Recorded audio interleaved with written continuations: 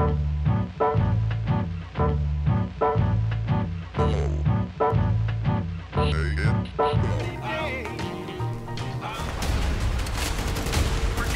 name is Pedro Sousa. I work for XDEV Studio Europe. Our job is to work with external studios and kind of helping them developing the game. So they'll be doing all the development work, and we'll basically take care of everything else in the publishing side. So I've been working with Supemassive Games for a while now, and it's a studio that has been doing a lot of work in VR. So they released Rush of Blood last year. They released also Tumble VR, and now they have the Inpatient and Bravo team coming for VR as well. Well, VR is something that the company has been studying and developing for a long time, as you probably know. Even though it's only been out for a couple of years, not even.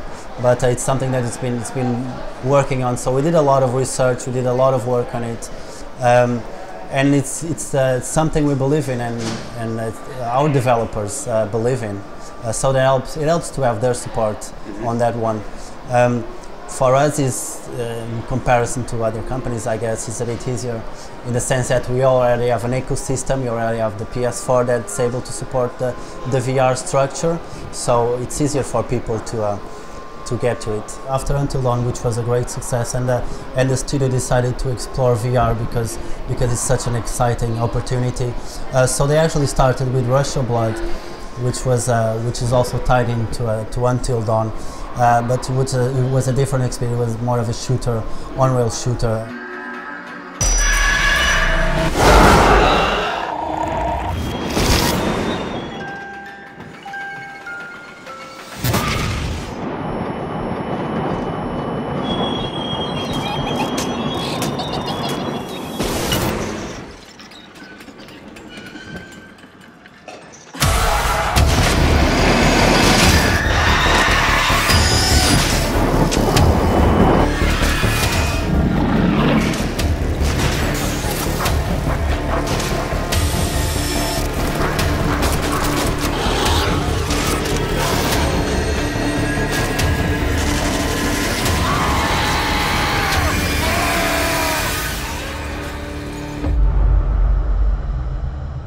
PS4 for the...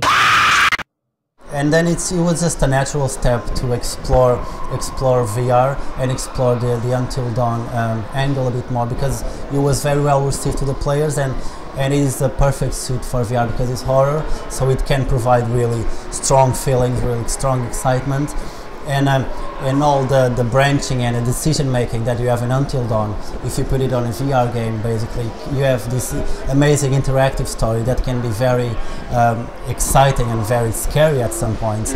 And you also have the decision making that allows you to feel that you're actually there and you're making your own story and you're making your own decision. Let's test your memory. Do you remember who I am? Do you know why you're here?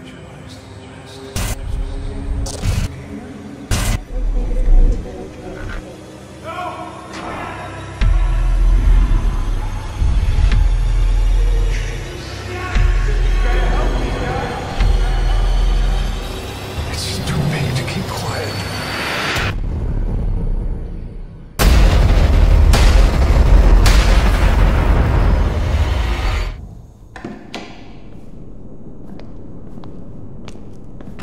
Roll the tape.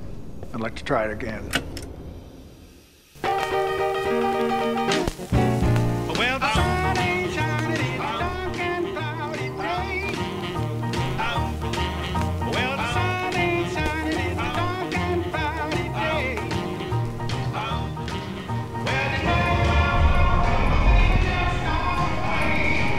I'm going to ask you again. Do you remember me?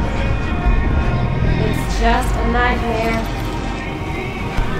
Got him! No! Get me out of there!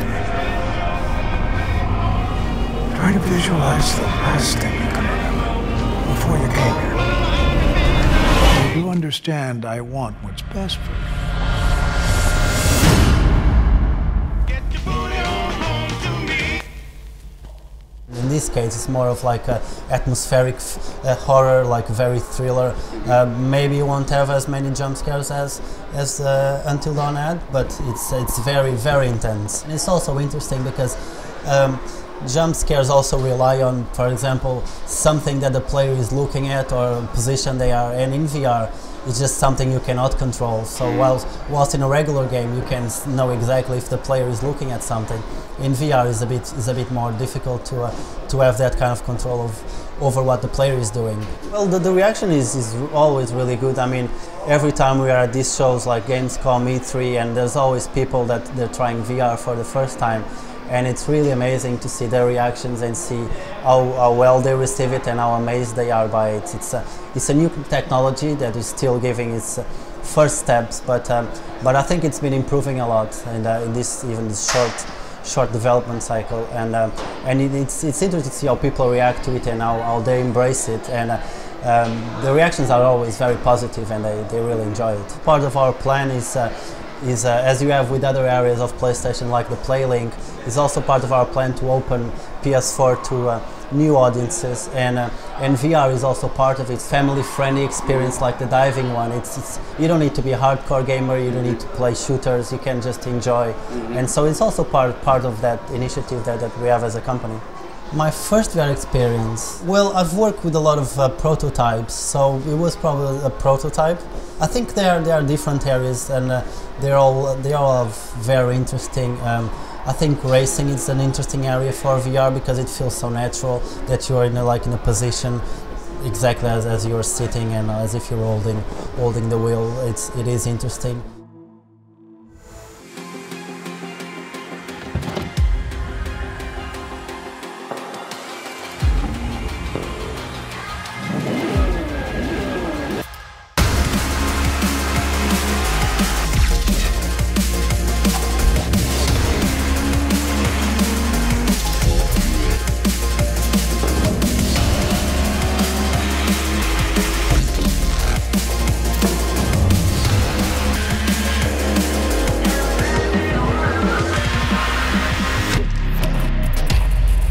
One of the areas that we're still trying to crack open is the shooter area and the action games, because of the challenge involved with the movement, and so that's why I think Bravo team is quite interesting in the way that is trying to improve, but to try to find new ways to get the traditional shooter experience to a VR community that can be played by everyone else.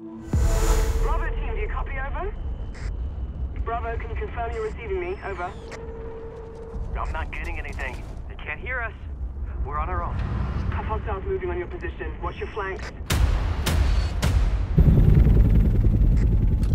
Okay, enemies ahead. All right. You ready?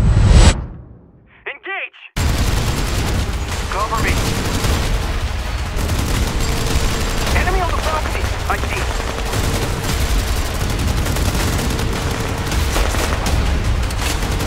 We're getting overrun.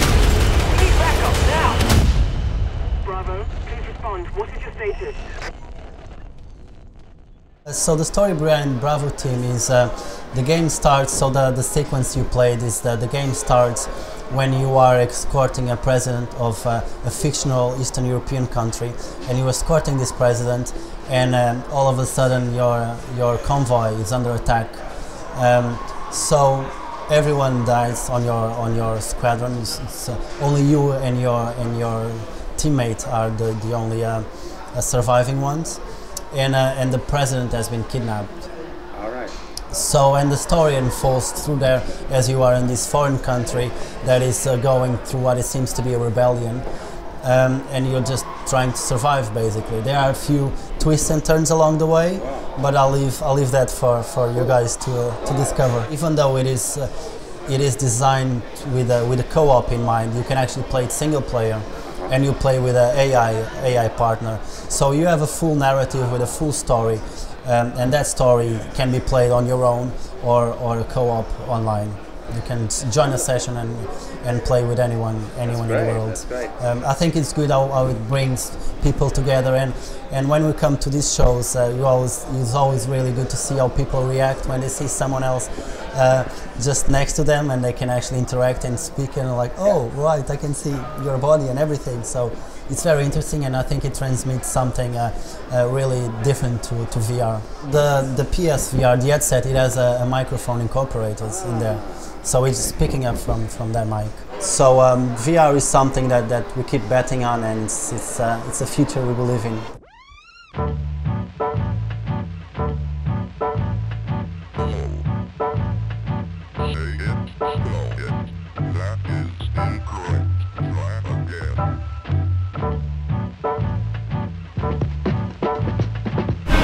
You understand I want what's best for you.